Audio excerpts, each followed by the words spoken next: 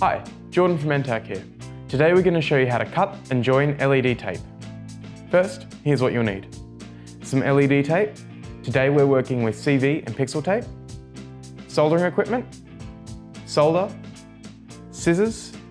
Tweezers. And cutters. Now, let's cut some LED tape. It's important to note with LED tape to cut along the designated markings. On ENTTEC tape, this is clearly marked with a line across the copper pads. Cutting anywhere else along the tape can damage the tape circuit and cause the entire strip to fade. Now we've cut our LED tape to our desired length. But what if we want to join smaller sections of tape to create a longer continuous strip? There are a few ways to do this. You can join them together as a continuous strip, you can attach connectors to clip to other strips or controllers, or you can just bridge separate strips with sections of wire. In this episode, we'll cover the basic method of joining two smaller strips into a longer continuous strip. But stay tuned, because in future episodes, we'll cover other methods. The first thing that we want to do is we want to tin the copper solder pads. Tinning refers to the process of applying a small amount of solder to the copper pads to aid in soldering later. Next, you want to consider the copper pads and the data direction.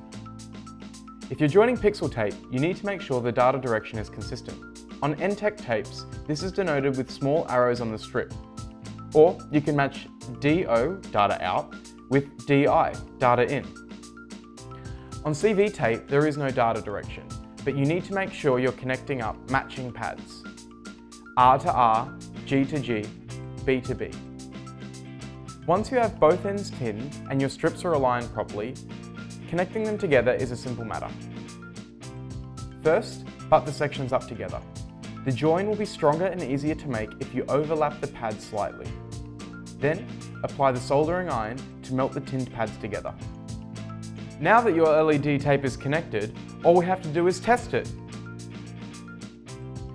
And we're done! That's it for this episode. Comment if you have any questions, like, share and subscribe if you found this video useful. And stay tuned for the next episodes where we'll go through other methods of connecting and using LED tape. Thanks for watching, we'll see you next time.